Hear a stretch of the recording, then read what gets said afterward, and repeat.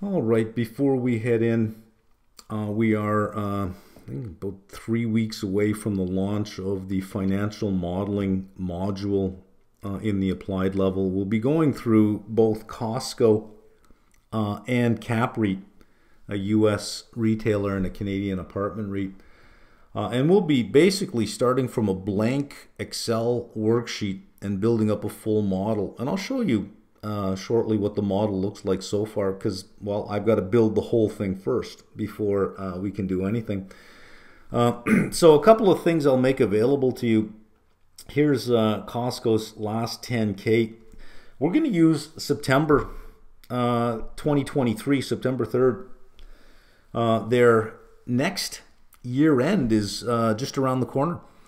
So by the time we're done building up Costco and projecting out 2024, we will have full year 2024 results, and we can look at a variance to see how close were we based on our assumptions. And then it gives us the opportunity to show how to update a model when new data comes out.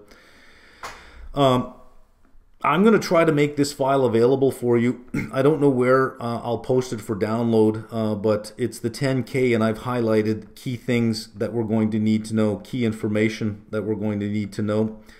I'm going to give you the first few, and then hopefully in time you would be going through the 10Ks yourself and determining what information you would highlight, because if I keep giving it to you, well, you'll never actually get to the point where you can pick out what are the important things yourself. Let's have a look at the other supporting documents that I'll be providing. There'll be a walkthrough, much like I did with Global Ship Lease. I'll be doing a walkthrough of Costco just so that we can understand the nature of the business we're dealing with. And in understanding the nature of the business we're dealing with, we can get into a position where we can start to determine what things we need to forecast. So we can see here what our revenue drivers are. Once we identify the revenue drivers, we're in a position to start forecasting revenues. Costco has both membership fees and merchandise fees. So we got to figure out how we're going to model the growth in merchandise fees. Whenever we're forecasting revenues, we always think about price and quantity. How are we going to forecast price? How are we going to forecast quantity? And what assumptions would we need? We don't want to just take a growth rate and say 5-year growth rate is this, let's forecast that into the future, because, okay, great, you got a growth rate. What's driving that growth rate? If there are 3 or 4 variables driving that growth rate, you want to decompose it into as many of those variables as possible so you can see the effect of each one. So we'll be looking at ways of forecasting membership fees, merchandise revenue, and we always start here. You want to get a good understanding of the business and a good understanding of the drivers so you can understand the assumptions that we're looking for and how we would begin to model this before you even go to a spreadsheet. You want to have an idea of the data that you would need to determine whether or not you can get that data. So some examples of how things work if we're forecasting merchandise revenue. Executive members get a 2% reward, so we have to figure out, well, how much is that 2% reward going to come to, because that's a liability. So we have to first understand how the liability is created before we can then begin to model how we would account for that liability. Then we go into costs, so you'll be getting that as well. Let's have a look at where I am with the model so far. And keep in mind, you're not getting this. You're going to get a blank worksheet, and we are going to build this up on our own. So here is our income statement. We're going to do it all in one sheet. I've separated them out in separate worksheets to show you what they would look like, but it is brutally difficult to maintain and audit a model across multiple tabs. Everything really should be in one worksheet, and it should be built like this. Notice if I highlight J, it's 2021. These are the actuals. Everything should be all the way down from our revenue schedule, our expenses schedule, everything all the way down should be the same column. And our assumptions should be on a different page.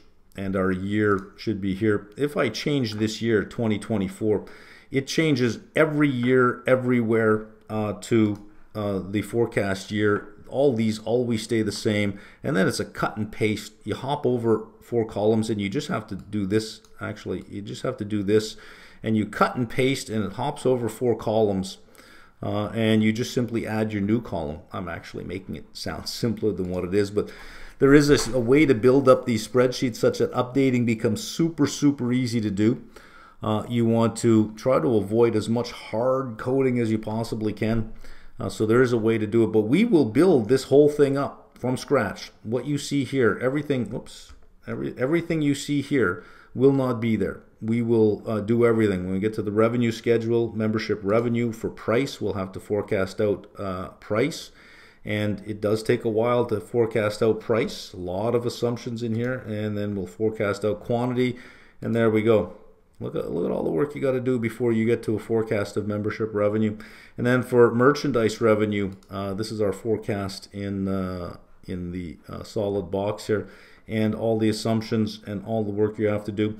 And in getting this out, we do have to get the accrued members reward. We have to figure out what that is, because this belongs in our balance sheet. Where is our balance sheet? Here. We have to fill in both accrued member rewards and deferred membership fees because of the way that revenue is recognized. In case you thought that this was easy to do, there is so much work on each line item. But you are going to build this. And same with the assumptions page. We're going to build this. We're going to build a scenarios page so that if we just change, we've got a base case running. If we put a best case, all of our forecasts change, and everything throughout the whole spreadsheet changes to those drivers, whichever numbers that we put in there. And then we have our assumptions that follow below. This begins in a couple of weeks. It will be in sector studies in the appropriate folder. So we'll find the Costco model in the Staples folder. We'll find CAPREIT in the real estate folder. If you have the sector studies or the applied level, you get this. This is part of the core of the applied level. You don't need any extra fees, and there was no deadline for this one. Anybody who has the applied level or sector studies will get this. If you're just interested in just the financial modeling, I'm not breaking it out into a separate module. Just pick up sector studies. It's only $220, and that gives you the ability to upgrade to the full applied level at any time for full credit. If you're level 1, level 2, or level 3 CFA candidate, this is a must-have. There is a financial modeling module, a practical skills module that CFAI offers, but it uses manufactured data.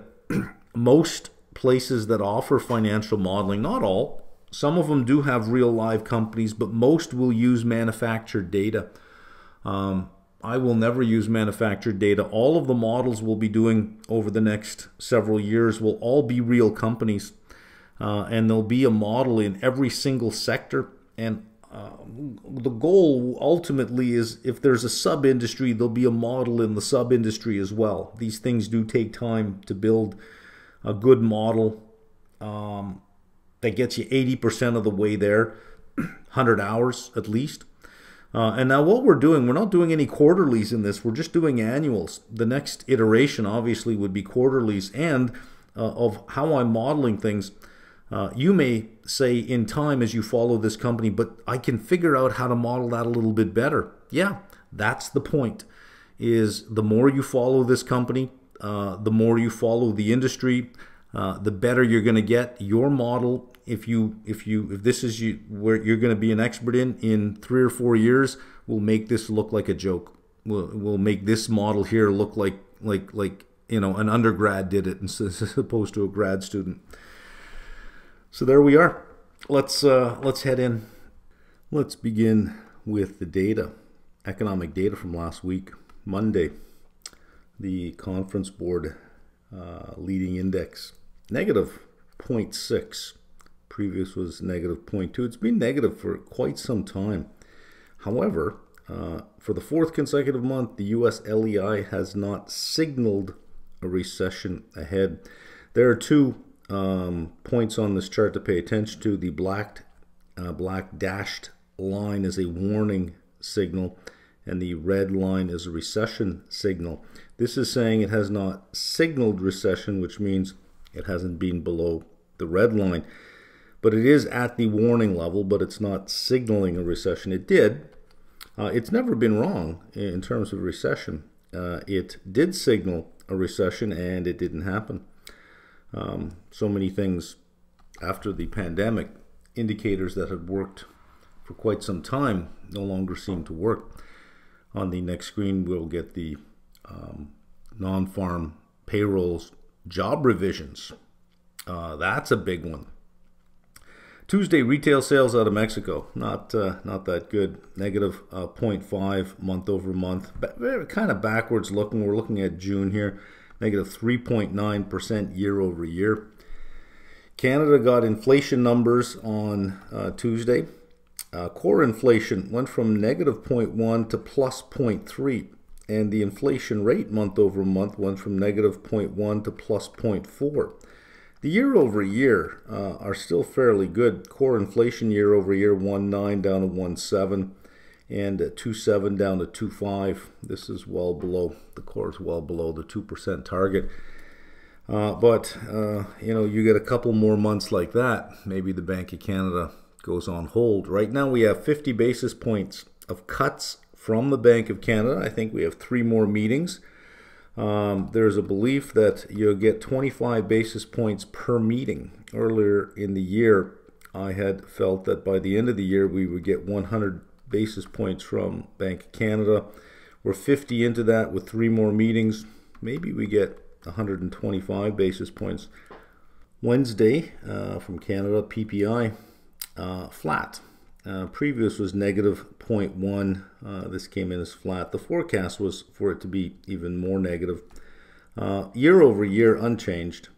Raw material prices month over month from negative 1.7. The expectation was still negative, came in at 0.7. Year over year is lower though. So base effects playing a role here, but the month over month, we certainly don't want to see several months like that in a row. The big news in economic data last week, the big news was, of course, Powell's speech on Friday, but in economic data was the revisions. And I was on the website clicking refresh, and it just wasn't coming up. And apparently, you find out after that they were late in releasing it, and they had been emailing it. If you sent a notice in saying I didn't get it, they just emailed it to you. I guess some banks got it before everyone else did. Negative 818. It's only 0.5%, which is seems like a small amount, but it's quite large. Largest revision since 2009.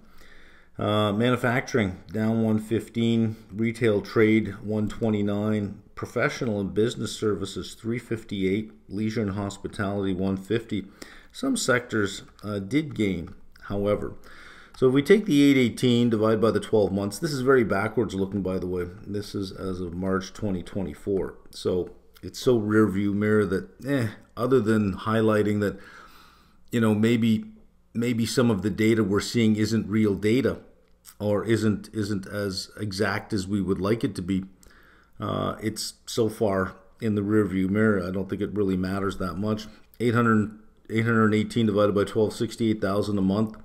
So lower jobs on average per month. Instead of 242 over the prior 12 months to this report, it was 174. 174 times 12, you're still greater than 2 million jobs over the year being created. Crude oil. Big drawdowns on both oil stocks and gasoline stocks. Expectation was for a drawdown of 2.7 million. It was 4.6 million. And for gasoline, 1 million. It was 1.6 million. And when these reports came out, WTI went down and RB went down. So CL for the oil contract and RB for the gasoline contract both went down. So I was watching that thinking, well, that's sort of the wrong direction. It's we always think that if you have these reports before they come out, you can make money on it. I would not have shorted. If I had this 5 minutes before it was released, I would have, at a very minimum, been long both contracts and would have lost. So sometimes, even if you know what the number is, it may not even help you, because it's not really what the number says, it's the reaction to the number. And the reaction on both of these was negative. Thursday, back to Mexico. GDP growth rate year over year. This is the final look at Q2. Sorry, not negative. 2.1%. Previous downgraded to 1.5. Forecast was for 2.2. Came in light. Economic activity year over year for June, negative 0.6. Forecast was for 0.9. So that is a fairly big miss.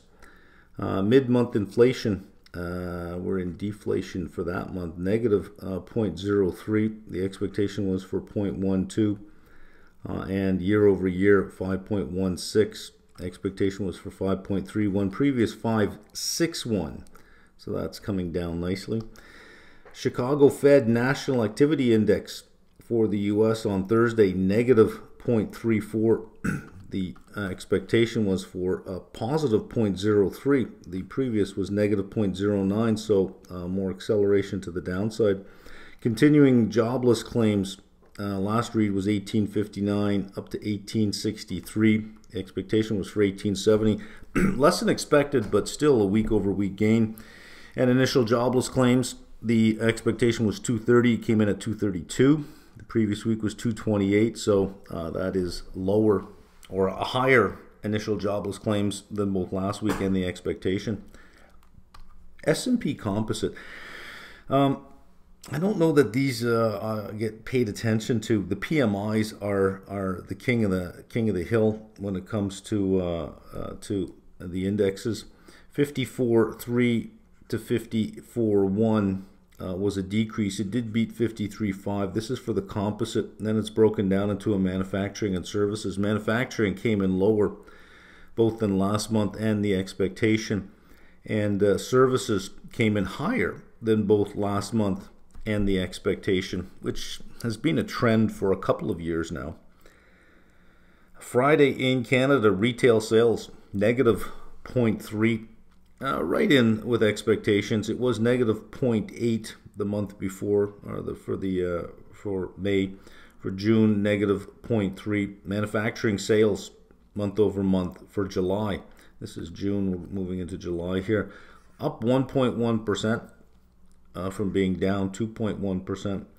And retail sales, continuing on with the first report, ex autos, because it's interest rate sensitive. How is everything else going? Up 0.3. This previous month was negative 1.2. That's an upgrade to negative 1.2. The expectation was still negative, came in at 0.3. And then Friday, Powell's speech. I think the big line in there was his words about the labor market. We won't accept any deterioration in the labor market or any further deterioration, but he has sort of moved away from his inflation focus to the economy focus. The other side of the dual mandate feels that the risks to inflation are lower now than the risks to the economy, so is watching the job market. And I wonder how much of that had to do with the revisions, that the economy had not been as strong as previously thought. Still a good economy. I mean, creating 2 million jobs over that 12-month period in the face of rising interest rates. If you go back to end of March 2023 to end of March 2024, you had interest rate increases during that period of time, and the economy still created over 2 million jobs. But certainly not the 3 million jobs or the 2.8, 2.9 million jobs that was believed. So 25 basis point cut for September is pretty much in the books. I think that's 100% probability. Whether we're going to get 50 basis points or not, that doesn't feel like it's this Fed. I think they'll start with 25. Starting with 50 out of the gate kind of is a negative signal, and I don't think they want to do that. They may go 50 at some future meetings, but I think this first one for September, I think it's a 25, which means some of the reaction that we've seen in the market off the Powell speech, I think is premature and is going to more than likely retrace. Looking at money market rates, we can start to see the 3-month begin to price in a 25 basis point cut in September, down 8 basis points to 5.25. That is below the effective federal funds rate. In fact, the 2-month is nearing the effective federal funds rate of 5.33. The 2-year, 3.9%. Rates down, rates and yields down across all the tenors. And the only tenor that is higher today than the beginning of the year is the 30-year. Started the year at 4.03, sitting at 4.1. Curve inversion, almost gone, 9 basis points. In the capital market, that's the only curve that's inverted, is the 2 to the 10, 9 basis points. 781 days now. I wonder if we'll break 800 days, 19 more days. Can it hold an inversion for 3 more weeks? I think it will, because I think the market this weekend, or the participants, will reflect on what they did Friday and think, this is a 25 basis point Fed, not a 50 for September, and they'll start to back out some of these cuts into the end of the year. So I think we'll be inverted for a little while longer.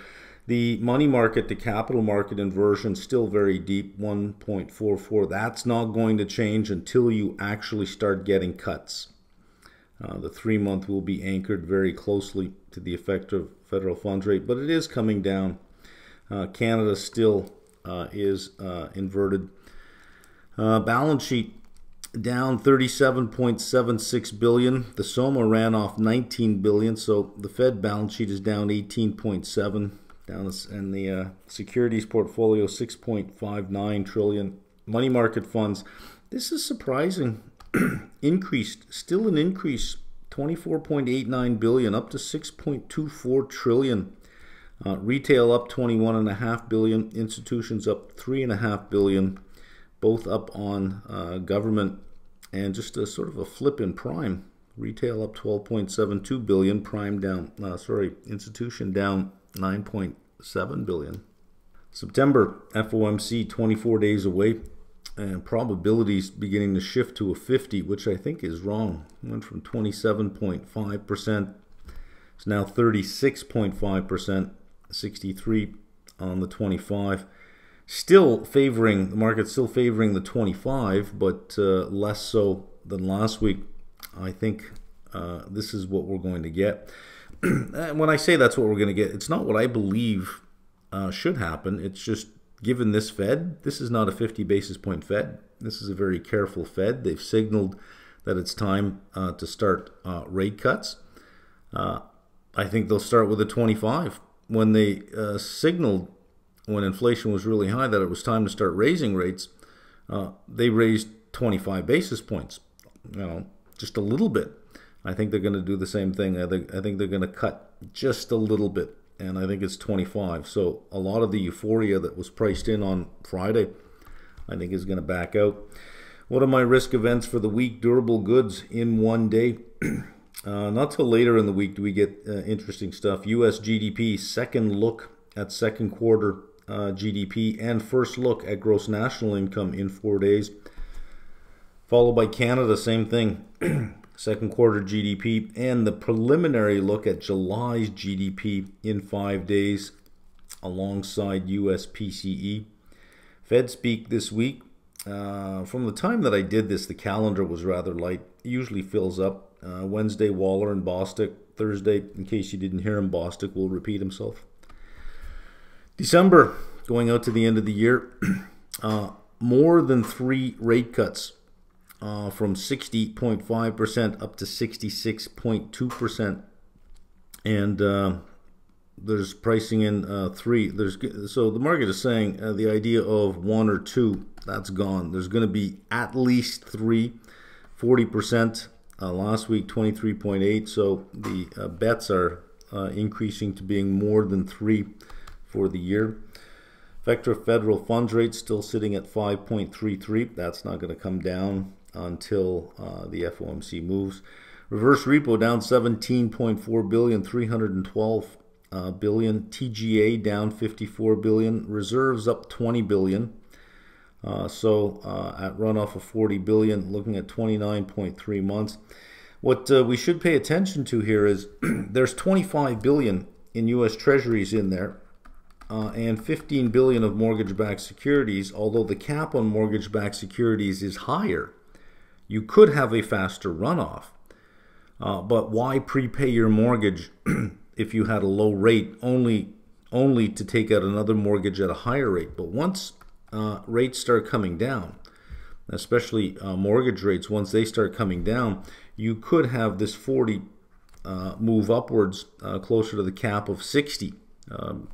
Being the cap, being 20 more on the cap of MBS, you could move up to 60, which would accelerate this to about 20 months.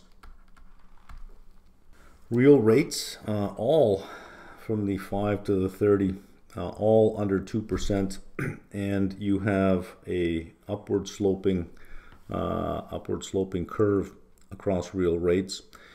Inflation expectations or break-evens between nominal and real bonds up. That seems rather surprising. But I think this, as I said before, I think this is an outcome, not an input. I don't know that the market positions between nominal and real based on where the break-evens are. I think it's just a mathematical result. Looking at Fed funds futures, really pricing in some aggressiveness. 195 basis points of cuts in the next 4 quarters. Q3, 34.5 basis points. Q4, 71.5 basis points. So a little more than 4, I'll call it 4 rate cuts by the end of the year in 3 meetings. So there's a 25, a 50, and a 25 or 2 50s in there. Q1, another 55 basis points. Q2, another 34 for 89 in the first 6 months of 2025. So you get to basically 8, if we think a rate cut's 25 basis points, 8 25 basis point rate cuts in the next 12 quarters. That's aggressive. Without significant deterioration in the labor market, I think that's aggressive. I think 106 is for this Fed. If this is a bet on the Fed, I think it's wrong. If this is a bet on the Fed will have no choice because the economy will force their hand, yeah, I can get on board there. But if this is just based on the psychology of the Fed says they're going to cut, here's 100. This is not a 100 basis point Fed. This is maybe a 50 to 75 into the end of the year on the Fed. I seem to think the data will force their hand, but we got to take this 100 and say, well, what are we betting on when we bet on 100? For TLT, what's going on here? Up 0.97 for the week. SPX up 1.45. Implied volatility drifting away. I think it's overdone.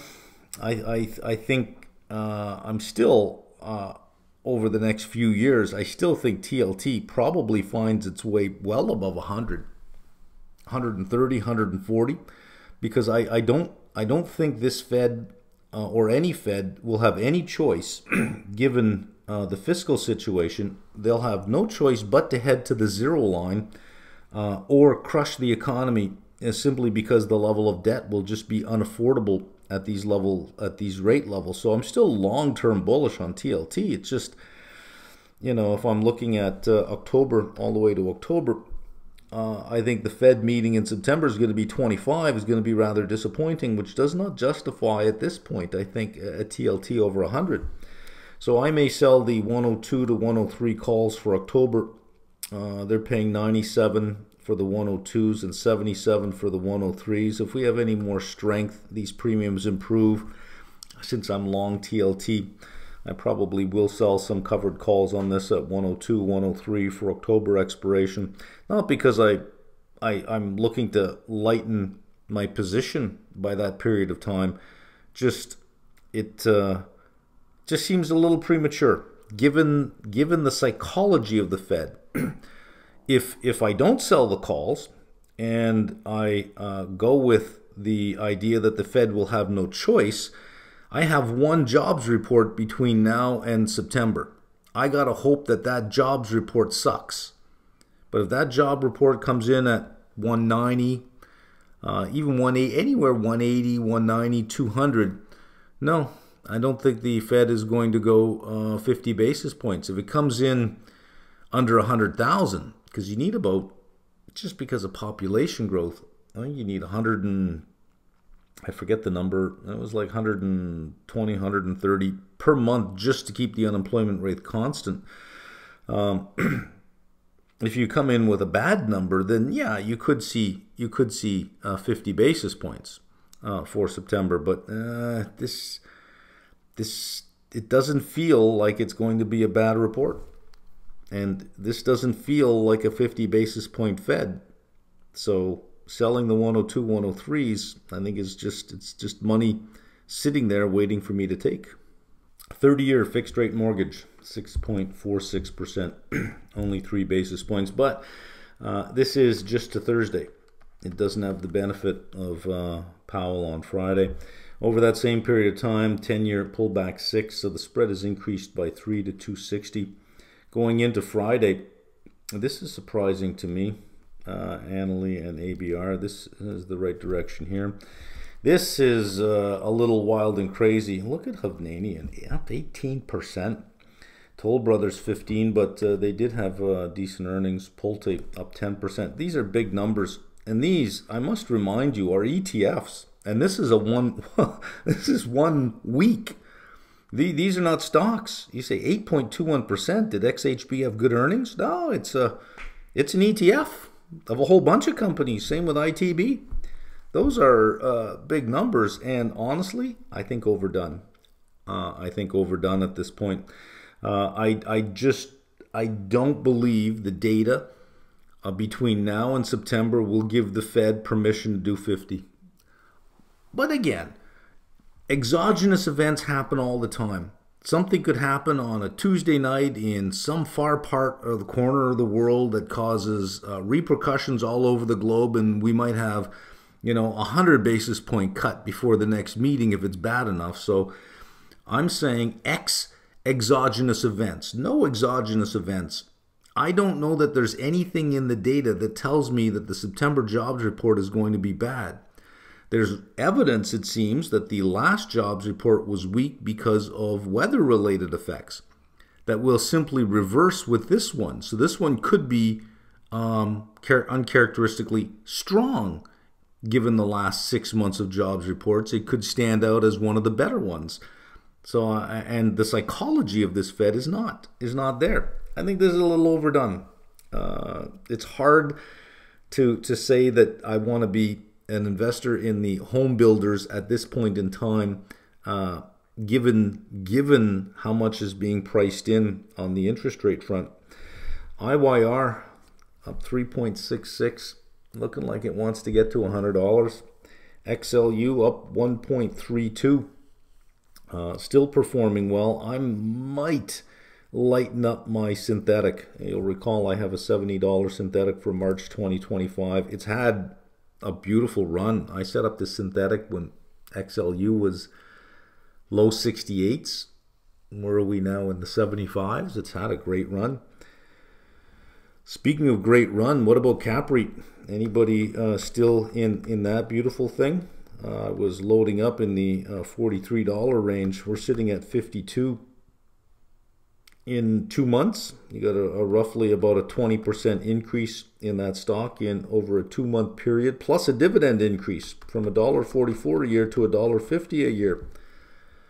Not bad. Mortgage apps down 10.1% ending August 16th, or for the week ending August 16th. Existing home sales for July up 1.3% month over month, and this is big. new home sales for July up 10.6%, and I must point out that is month over month. These are some big numbers.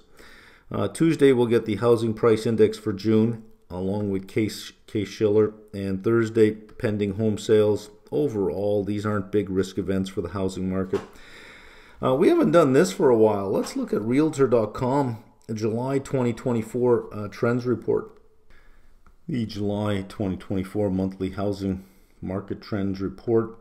You've seen this before. This is active listing count. Here's July 2024, just moving straight up, well above 2021. The yellow line is 2022, pink line is 2023. There's 2024, but still below pre-pandemic, but up 36.6% year over year over 2023, the pink line down here. Total listing count, again, above the last 3 years, but still below pre-pandemic. Pending listings, newly listed homes. This is the seasonal trend. It peaks in the spring, March, April, May, and then slowly falls into the end of the year. So it is just sitting just above 2023. Inventory change year over year versus pre-pandemic. So the black is year over year, and the kind of reddish pink is year over year for the U.S. as a whole. Year over year up 36.6%, but for pre-pandemic negative 28.7. Then you could see what regions. The South looks like the area with the most supply, up 47.6% year over year. Down only 14.9 pre-pandemic, and same with the West, down 19.4. Inventory up 35.4. The Northeast looks like the less active area, still down well over 50% versus pre-pandemic, and up only 14.7% year over year. Days on market, 5 days longer year over year than last year, just a little under 50 days. But this is all pre-pandemic. Over here was taken anywhere from 55 to 60 days. We're sitting, it looks like 49 days here. So still are moving faster than pre-pandemic, but certainly nowhere near what we had for the last 3 years. At this point in time, going down July, you had just a little over 30 days for 2021, 2022. The houses were moving. Lots of news in RoboTaxi industry land last week. Cruise will now join the Uber platform starting in 2025. Cruise will dispatch some of its trouble-ridden RoboTaxis to join Uber's ride-hailing service. From the Independent, Uber will offer driverless rides to users as soon as next year. With Cruise, GM on the news did very well. Up 4.41% on Friday. The news came out Thursday after the close. Up 4.41% on Friday, 48.51. You'll recall as it was dropping. From earnings, I was selling puts at 48, 47, 46, 45 for all the way down, including in the peak of the volatility, doing strips all the way down to 32. And when volatility disappeared and it started recovering, I closed those strips. And as premium disappeared in the puts, the 40s, the 41s, the 42s for September, no point keeping them open, I've closed them. I have now closed all the puts. Thank you very much, GM. That was a beautiful 3 weeks. I made enough off of GM to probably buy one of their more lower priced vehicles. So thank you very much, without ever having to own any of those shares. I am still long GM though. I still have some shares of GM because as it was dropping, I was not only just selling puts, but I thought, well, I may as well buy at the same time. So very happy with GM this year. I also bought 40 for Tesla, 40 December 220 puts, average price of $25.05. It's about $100,000 bet. 220 puts. It just doesn't look good for Tesla. They're reminding me more and more of BlackBerry in 2008. Let's just have a look at what's going on in this industry here. Waymo is now up to 100,000 paid rides per week, and they are also on Uber. If there's going to be a RoboTaxi platform, it's going to be Uber. They're in 140 countries worldwide. I got a whole bunch of other headlines that are up here from Autoblog. Waymo's new purpose-built RoboTaxi that's made by a Chinese Tesla rival. Waymo's new 6th generation RoboTaxi features fewer sensors in a bid to reduce production costs. Alphabet's Waymo RoboTaxi unit doubles its paid rides in 3 months. That's the 100,000. In 3 months, doubled it. Google's Waymo now obviously the leader in self-driving cars. And a couple that were on the same page here regarding Tesla. Tesla drivers say new self-driving update is repeatedly running red lights. And distracted Elon Musk is letting other EV makers take Tesla's crown. Europe, July EV sales, number one, BMW, up 35% year over year, 14,869 units. Tesla down 16% year over year, 14,561 units. BMW is now the number one seller in Europe. Back to RoboTaxis, Baidu, monthly average of 287,500 rides at 100,000 a week. Google or Waymo's at 400,000. They're sitting at 287. There is across the world some 40, 50 RoboTaxi businesses that are out there. Tesla is really, really late to the party. And what doesn't help Tesla is, I guess earlier this week, they've been deleting anything on their site relating to the promises they made to car buyers from 2016 that every car was equipped with the hardware necessary for full self-driving. That is no longer true with where the FSD version is from Tesla now. So they're trying to get rid of all that stuff. What motivates me to do this is all the characteristics of Tesla in 2024 feel like BlackBerry in 2008, which is why I shorted BlackBerry at 130 bucks at the height of their popularity, of which I was laughed at and called names for that, but that's okay. Quality control issues. You're hearing this more with Tesla, and J.D. Power ranks out of 50 vehicles. J.D. Power ranks Tesla in the 40 to 50 range almost consistently.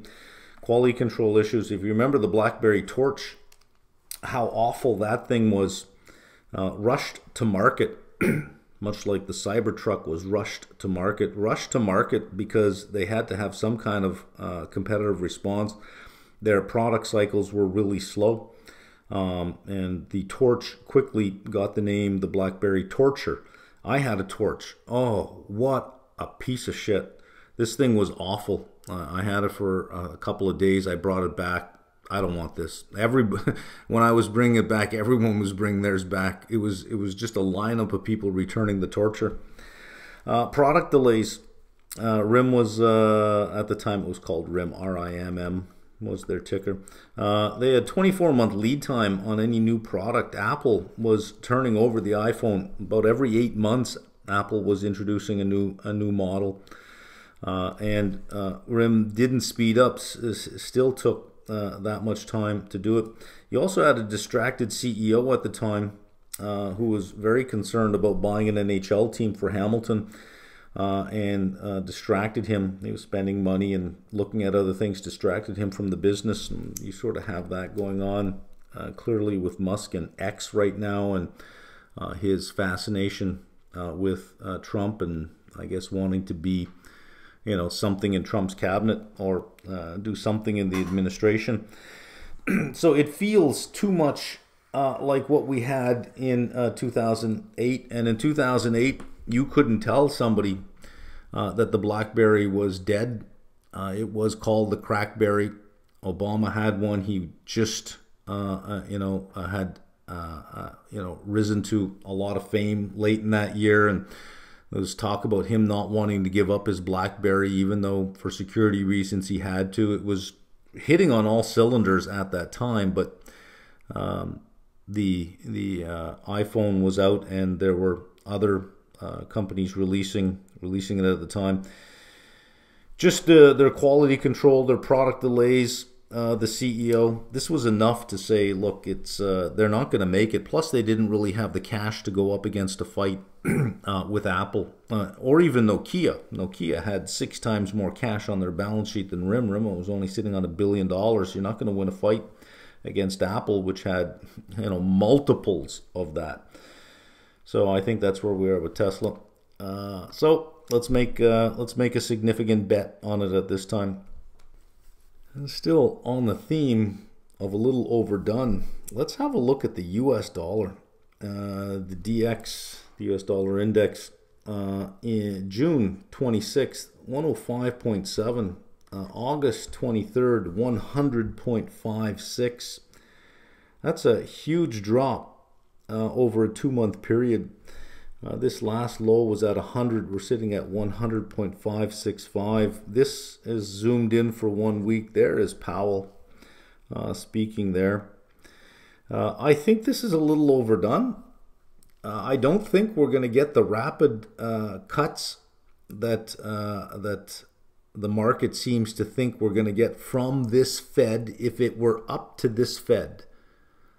Which means you'd have to be betting on a significant deterioration of the economy for the Fed to move faster than what I think they will. So I think this is overdone. And I was watching it on Friday, especially the Canadian dollar peaked below 135 for a bit, and I thought this is a little overdone here. What's going to happen? We got to start thinking. Well, what if you have a continual deterioration of the U.S. dollar? What do you want to do? First thing we have to think about is, well, what will happen in the U.S. market? Because what you're going to get with the yen is you're going to get an increase in the value of the yen. So the yen will go up, the U.S. dollar will go down. I have 2 arguments for what could possibly happen. And I don't know which one is going to win out. You simply just have to watch the fallout. If the carry trade is between the yen and other currencies, probably nothing is going to happen. Because while the yen is strengthening, every other currency is strengthening as well. Which would mean that the carry trade is still intact between the yen and other currencies, because they'd be strengthening along with the yen, which means that the yen other currency exchange rate might be fairly stable. But if the carry trade is from the yen to the U.S., if any of it is in the U.S., this is going to hurt twice as hard, because you have a deteriorating U.S. dollar with a rising yen. So maybe there's some carry trade unwinding coming. You would have thought it would have been Friday with the big move you had Friday. If there was anything there, you would have thought there would have been some unwinding on Friday, but markets were strong, very strong. Yields were actually lower in the capital markets. Rates were lower in the money market, so it didn't feel like money was leaving there. So I don't know. Big question mark on what to expect going forward here if we continue to get weakness, especially if you break 100. The other argument is the S&P 500 is becoming cheaper in other currencies. So we have a market in US dollars that's pushing, 22 times forward earnings. But if the US dollar is decreasing for a US investor, the market is still 22 times forward earnings. It still costs $5,600 on the index.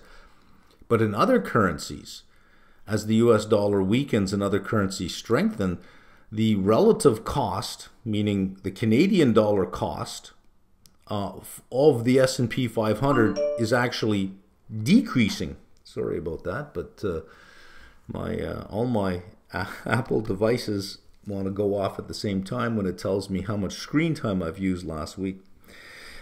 So just to give you an example here, let's just take the changing currency. 1 week ago, the Canadian dollar was sitting at 136.82, or I should say the US dollar in Canadian dollar terms was 1.3682. Now it's 135.10. So if we take the closing price of the S&P 500 on Friday. And if there was no currency change, it would have cost 77.09 Canadian for the index. But because of the currency change, it now costs 76.12. So in Canadian dollars, the S&P 500 is actually 1.26% cheaper. So even though it went up 1 point some odd percent week over week for a Canadian, there was no change in price for the S&P 500 index because it went up in price, but the Canadian dollar increased in value, which decreased the Canadian cost of it, basically unchanged. So if you have a weakening US dollar, you could have a rising S&P 500 because in other currencies, it's becoming a cheaper and cheaper market. So you get a US dollar that weakens week after week after week. You could see the same thing you had in Japan, where you had a yen that was weakening, but its stock market was going up significantly. Why? Because in other countries' currencies, it was a really cheap market to buy because you could buy so much yen with your currency. So it ended up being a cheap place, a cheap market to buy. You could get the S&P 500 on a continual weakness of the US dollar being supported on the way up, which means end of year price of 6,000 on the index might be low. You might get 62, 63, 64 if you get prolonged US dollar weakness. That's the other argument. Which argument is it going to be? Is it going to be the argument that a weakening US dollar is going to unwind some carry trade that happens to be sitting in the US? Big question mark there, because we don't know how much of the carry trade is in the US. But we do know this. A weakening US dollar will make the S&P 500 cheaper in other countries' currencies. The counter to that is, but hang on a second, my friend. Let's say you do buy the S&P 500 and the US dollar continues to weaken. By the time you sell that S&P, whatever gain you got in the market could have been taken away by the currency. You would have to hedge the currency, but it's expensive to hedge currencies right now. I'm going to show you on the next screen how to negate that problem, how to benefit twice from a weakening US dollar if you're taking your foreign currency and buying the US, which just bolsters the positions I have even more.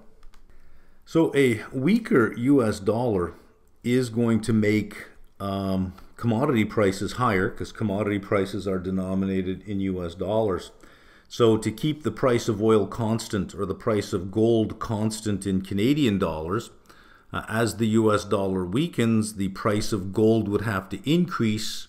Therefore, when you exchange it into Canadian dollars, it basically hasn't moved. So it's going to support commodity prices. So if you have commodity, US-based commodity producers, they should do fairly well. Let's test that.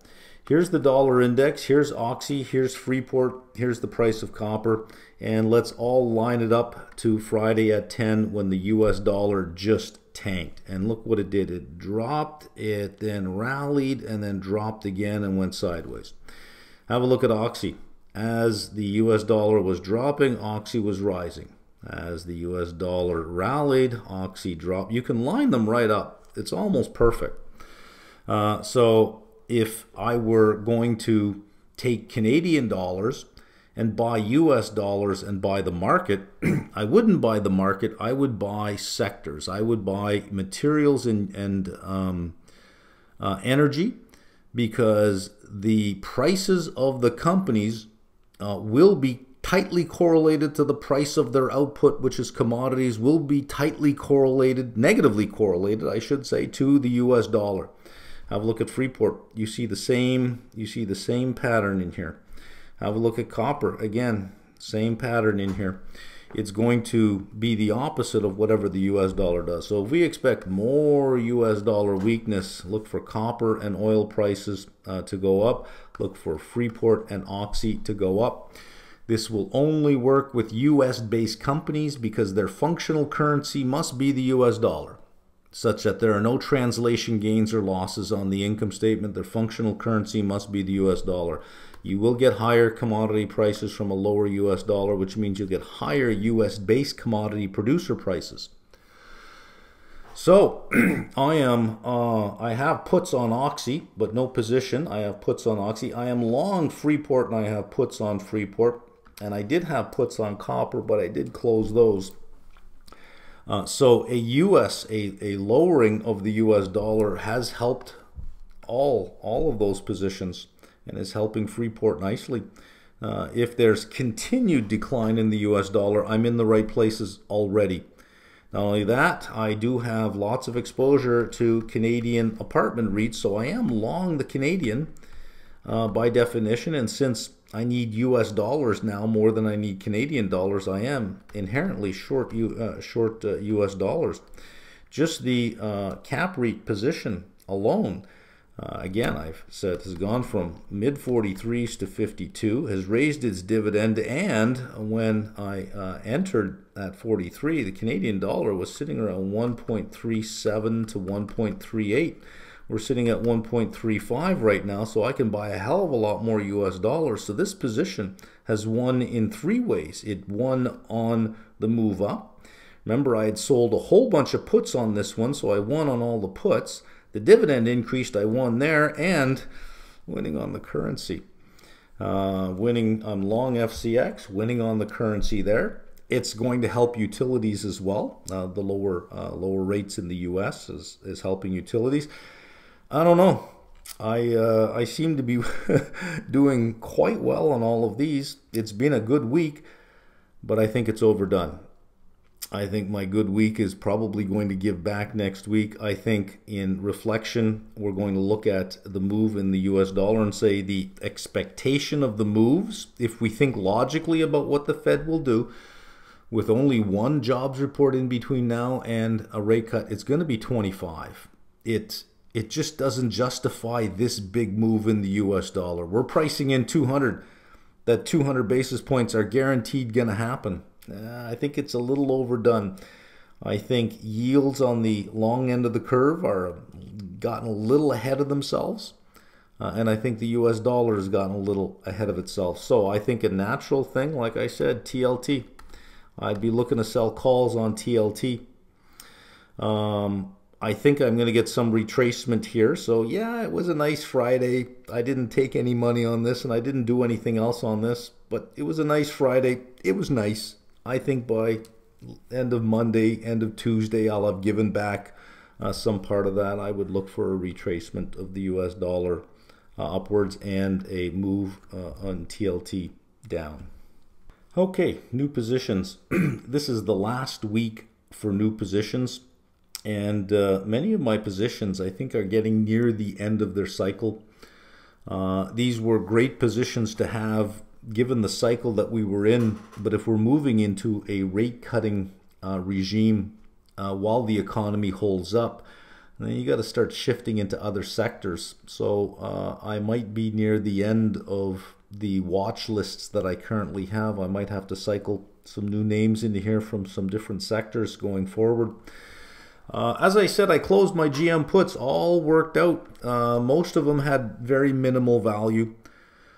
So for the amount of capital that was being tied up with the minimum amount of premium, it didn't make sense. I'll see where GM finds a home, and I think it might be worth selling puts at higher strike prices. Goodyear Tire, I sold the $9 put and the $8 call. I got a 175 for this one. This is October. These are all Octobers. And I also did the $10 put, $9 call. I got $1.84. I did 30 contracts, well, 60 basically, because it's 30, 30, 30, 30, so 60 on each one. If they're put to me, my average price, if these are put to me, my average price will be 175. If they're called, my average call price is 975, which still puts me at a loss, but certainly a better loss than when it was $7.70, $7.60. Certainly a better loss than then. I don't know that it can get to 975 on its own. It seems to have trouble. It's in the $8 range. Looks like it wants to you know, kind of stay under $9 for a while. This one here gets put to me at 816. I'd pick up another 3,000 shares at 816 or call away at 1084. There's getting closer to the break-even point. So I've added that on Goodyear. I've, like I said a couple of weeks ago when they were under $8, I said I don't really know what I want to do with them. I reviewed their quarterly report and their plan for cost reduction and debt reduction, and it's well underway. Their off-road tire division has been sold. That's a done deal. There's $1 billion there, and the cost savings that they want to achieve are well underway. I didn't see anything that would make me think they're not going to make it, so that's why I have no problem staying in this one. Lamb Weston, I closed my $60 put, rolled it up to October 65 put. It had 2 upgrades last week to overweight. My average price on my long position is now $65.92. And Lamb Weston closed at $62.69, so I'm about $3.30 below my break-even. Contrast that with a couple of days after earnings when Lamb Weston was sitting about 55, and my 72.50 puts were put to me at an average price of 71. I was sitting on a $16 a share loss. Now looking at $3.30. That's not counting the premium I got from the 65 puts. We rise above 65 and it's called away from me. I actually end up walking away with a small, not big, but small little profit on that.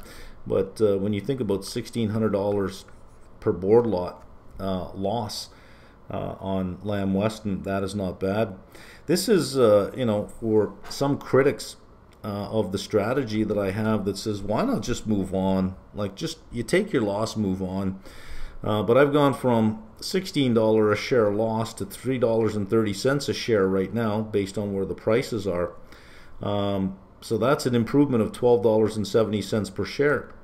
Could I have left it, what has it been, 4 weeks, 5 weeks now? Could I have left it 5 weeks ago and found something else that increased by $12.70 a share over that period of time? That's questionable. Not without, you know, making a wild bet on something. So going from, you know, negative $60,000 to negative $10,000 in a loss is the same as going from 0 to positive 50,000 somewhere else. It's the same thing, right? And I believed it was overdone. So by October, I think I probably, you know, will be out of Lamb Weston at a profit, and you know, by that time I may not even want to get out. I may say, you know, now's the time to stay in. XLU, it's been very, very good to me. I have the March 2025 $70 synthetic, and I set that up when XLU was 68 and change, so I did get a credit on this one. I may lighten up on some of that synthetic this week. 76 seems to be a point of resistance on XLU. I don't know if we're ready right now for XLU to really break out to new highs. Everything seems to just move so fast these days that you get to undervalued to fairly valued to overvalued so fast. Not that I think that XLU is overvalued. It is the sum of all of its components, but it's been a good run.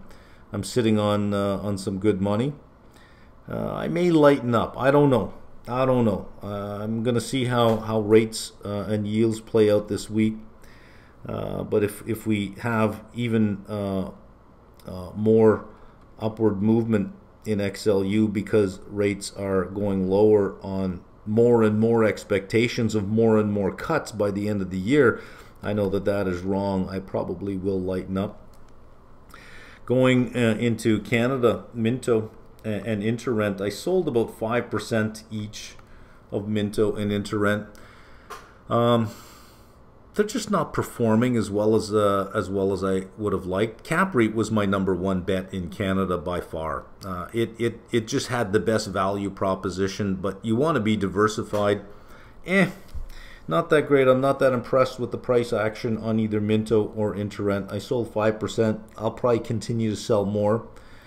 They pay a dividend, but the dividend yield is low. They are below their net asset value, but it is Canada, IFRS.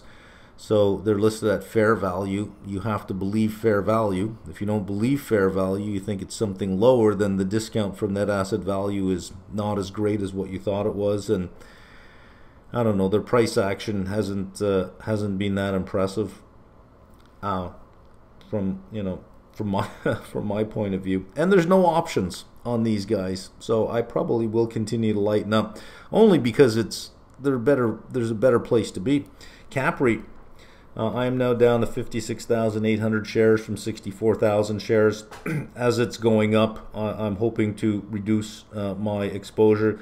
I have a position that's way too large to begin with, but it was hanging around 43 for too long, and I kept buying more shares just almost out of anger. It's like, fine, I'll take it.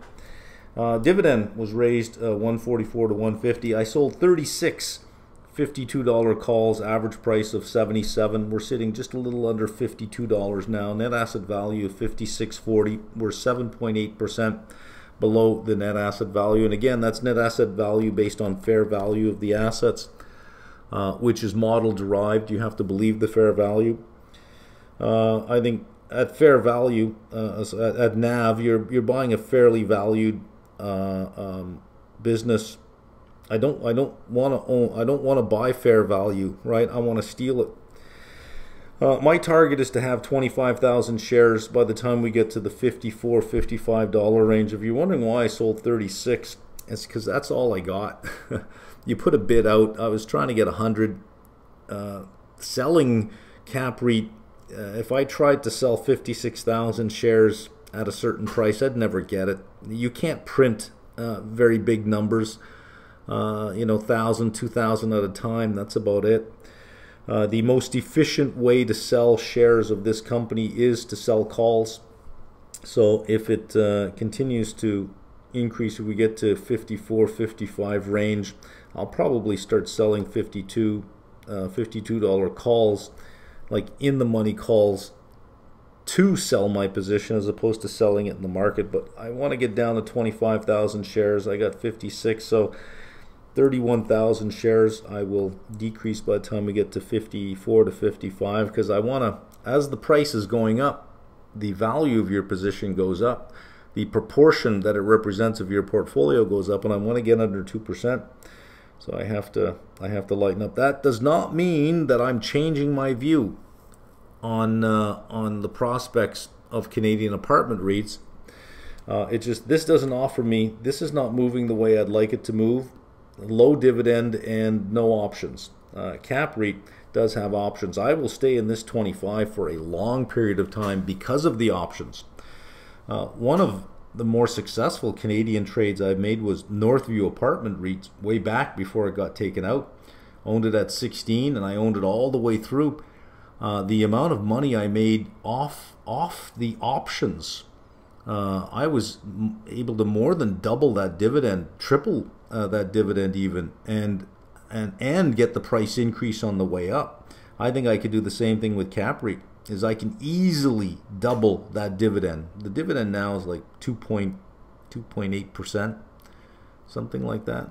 Not much, but I can easily double, even triple that dividend while still holding it, because it does have options. They're not the most liquid options. They're what I'd say liquid-ish.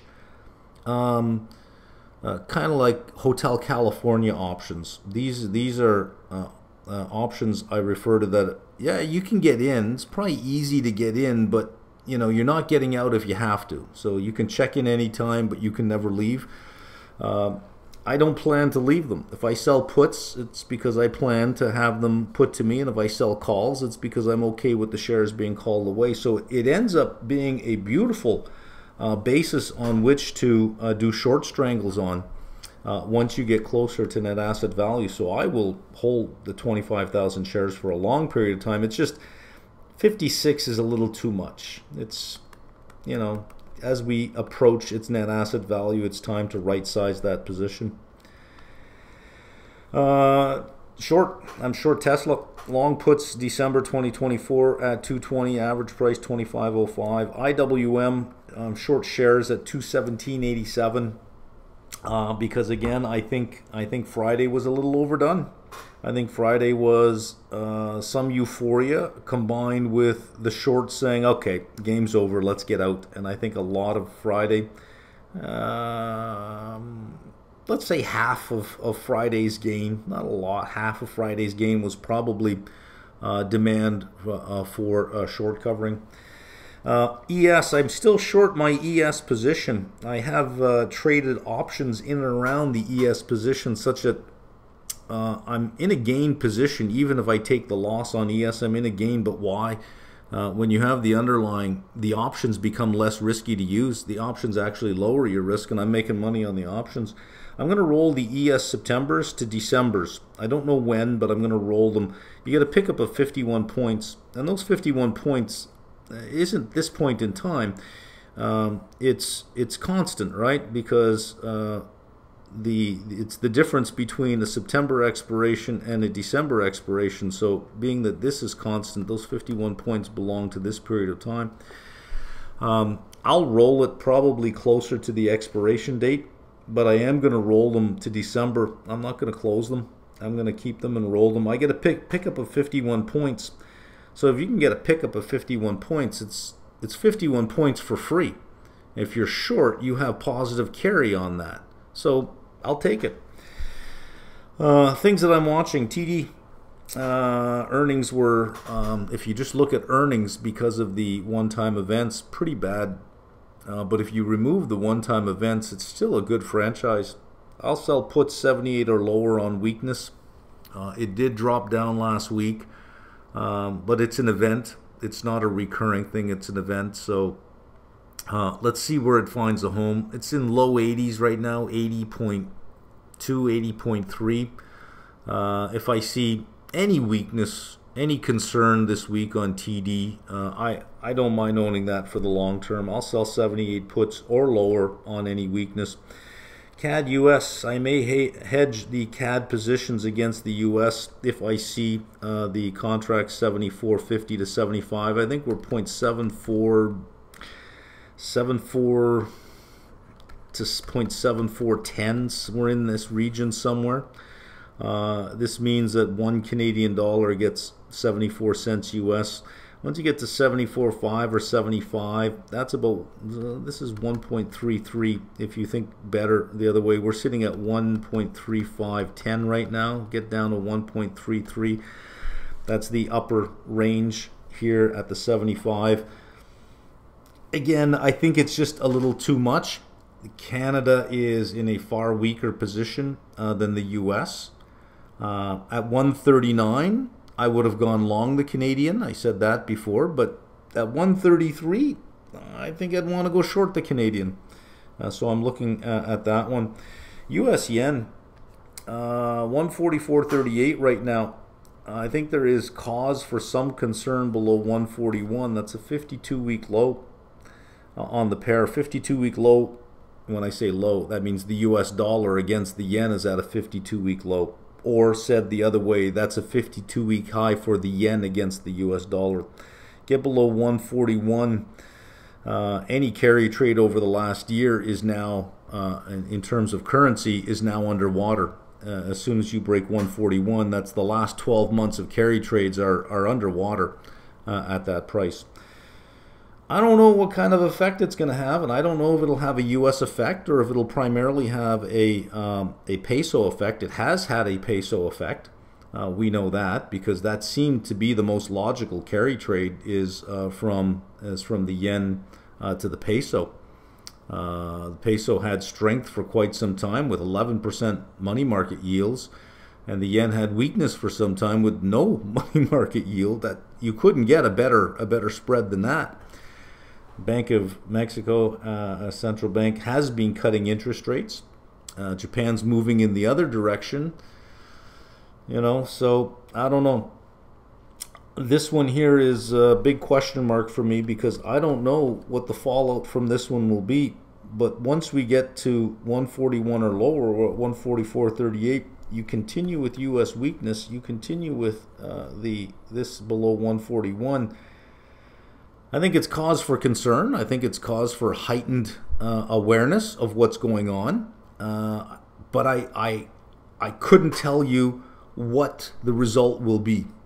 So that's an interesting game.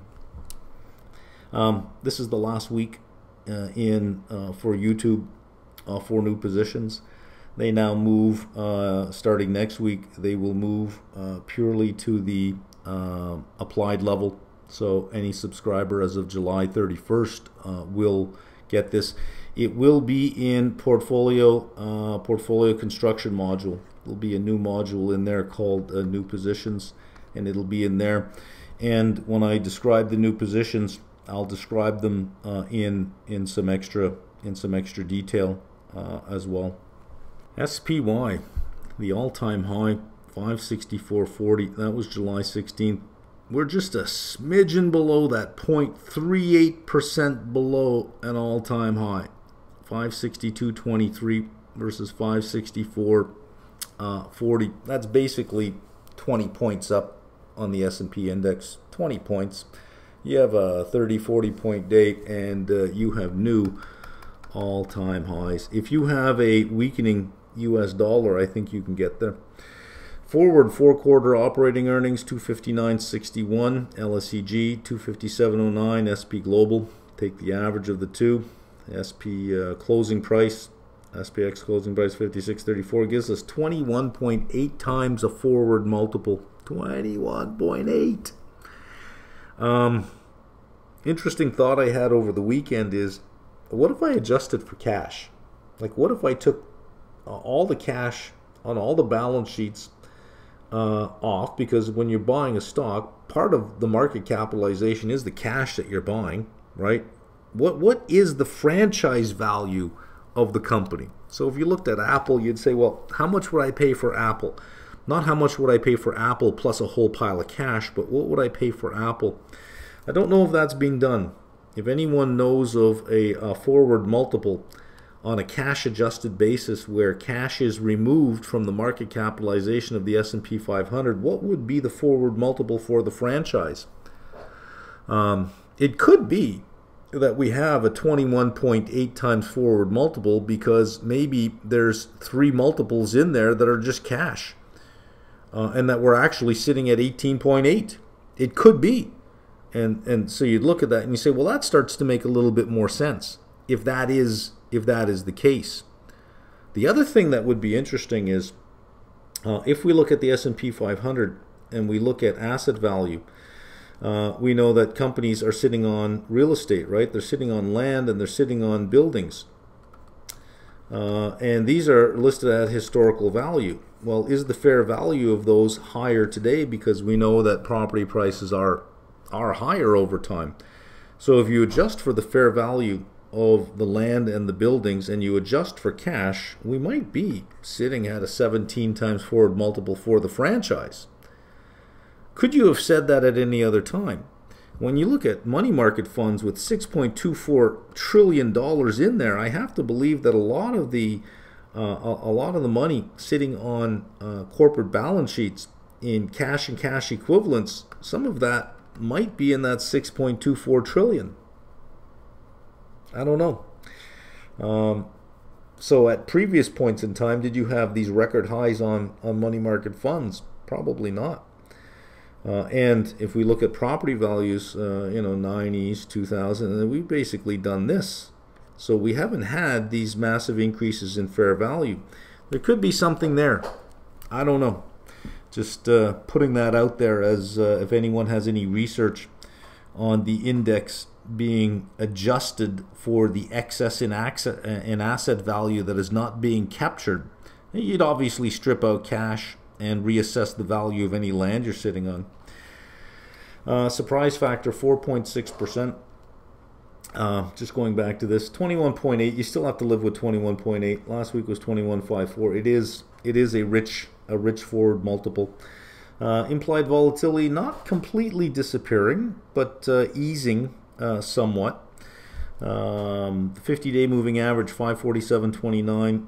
That's 2.66% down from where we are. The 200-day moving average is now at 508. That is 9.56% down from where we are. Look at this recovery. I thought the V's were over, right? You have V-shaped recovery on that one. So technical analysts might be saying, well, what have we got here?